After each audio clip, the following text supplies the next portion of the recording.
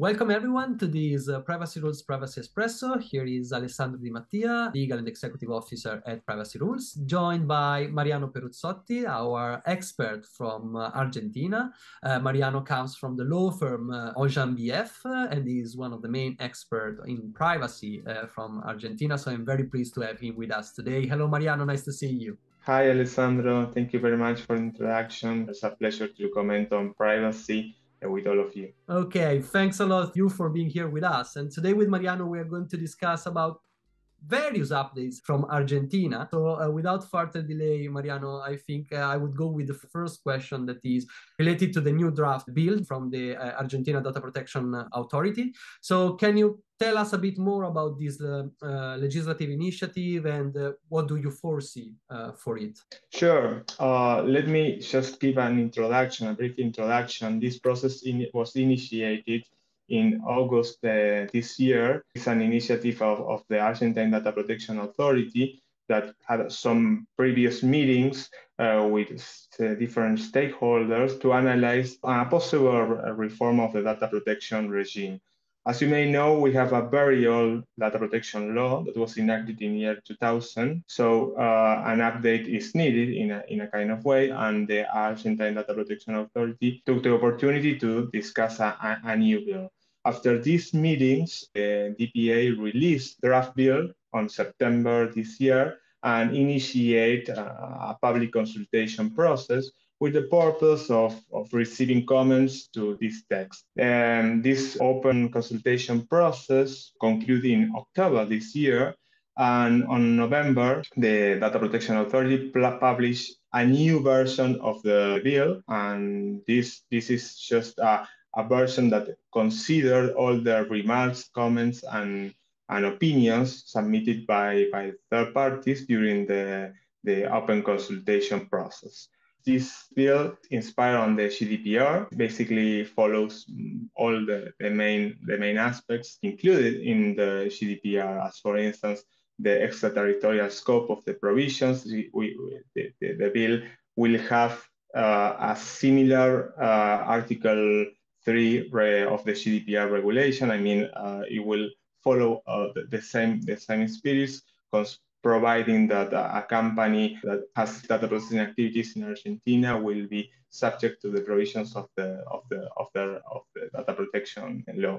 Also, this bill includes new principles, data processing principles, for instance, the minimization and accountability. It includes an interesting principle that is called the technology neutrality principle, and also expand the legal basis. As you may know, the Argentine Data Protection Law that is in force nowadays only relies on consent as a legal basis for the data protection, data processing, and data collection. Now, this bill will expand, will provide new legal basis, as for instance, the legitimate interest. Also, there is a very important aspect to consider is that the bill will impose companies to notify data breaches to the Data Protection Authority without delay and within 72 hours, very similar to the GDPR, as you may know. As to the cross-border data transfers, the bill provides a similar scheme to the GDPR, providing adequacy decisions and also the possibility of transferring information to non-adequate countries if any of the mechanism or derogations are met in a specific case. Also, the DPA has the opportunity to review the list of data subject rights. Up to date in the Argentine Data Protection Authority, we have the limited rights to access, rectification, update, and consent withdrawal.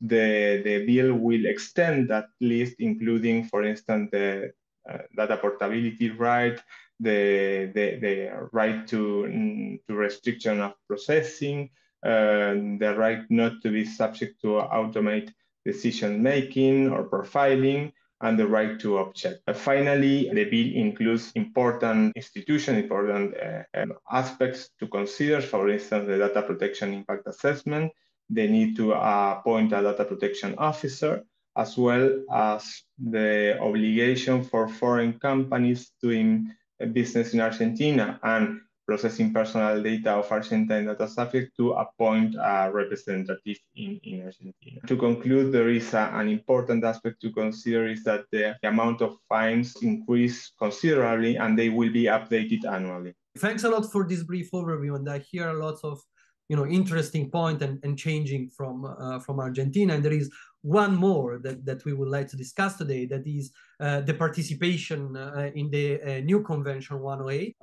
So I would like also to ask you if you can comment briefly also in this process and what does this mean for Argentina? Sure. On November 9th, the Argentine Congress approved the incorporation of Argentina to the Modernized Convention 108, which is called Convention 108 Plus. Argentina is a party of Convention 108 since 2019. Convention 108 Plus was signed by Argentina in year 2019, but the ratification by the Congress was pending. Now, with this approval of the Argentine Congress, we can say that we are just about to be incorporated as a new member of Convention 108 Plus. Now, the executive branch must fulfill all the proceedings according to the Convention 108 to be incorporated as a formal member. But we estimate that this will happen in the coming days or months. But from a local perspective, all the proceedings and steps were completed. So to your second question, once all these steps are completed, I think that Argentina will be in a position to consider amending the law in order to fulfill all the conditions that are included in Convention 108 Plus. As for instance, the obligation to report a security breach, because according to the current data protection law, there is no obligation for a company that has faced a breach to report this to the local authorities. So there are many aspects that will have to be incorporated, harmonized into the Argentine legislation in the coming months. Perfect. And just in 1 minute or little more, last question I have for you. There is some more news coming from Argentina. So can you tell us a bit more also about this, something very recent? Sure.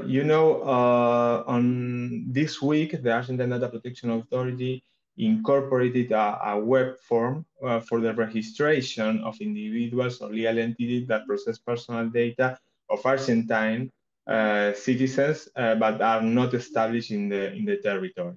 Up to date, we have this registration obligation that was mandatory for local companies collecting personal information to report the data processing activities with the Argentine Data Protection Authorities. Any foreign company was not available to access to this platform and to report the data protection activities. So this has changed. Now there is a possibility for foreign entities to report, foreign entities and individuals, foreign data controllers, to report their data processing activities with the Argentine Data Protection Authority. And well, this is very important new because that will be an obligation for any foreign company doing business in Argentina to comply with this obligation. The registration of database is similar to the former registry or records that were created by the European authorities, for instance, the Spanish Agency for Data Protection or the ICO in the UK before the GDPR. So we still have this record, this registration. According to the draft bill that I commented before, this will not be enforced if the new bill will be enacted in the future, although there is a different registration for foreign entities and companies that will have to appoint a DPO. But generally, the fact of reporting all your data processing activities will be not enforced if the new bill will be enacted by the Congress. Mariano, thanks a lot for this quick overview. Extremely interesting, in particular because those news are very fresh, I would say. Thanks for being with us, to Mariano Peruzzotti from Ojam BF Argentina. Thanks to our listeners for following this Privacy Espresso. I really look forward to meet you all in our next episode next week. Bye, everyone, and bye, Mariano, again. Thank you. Bye, everyone.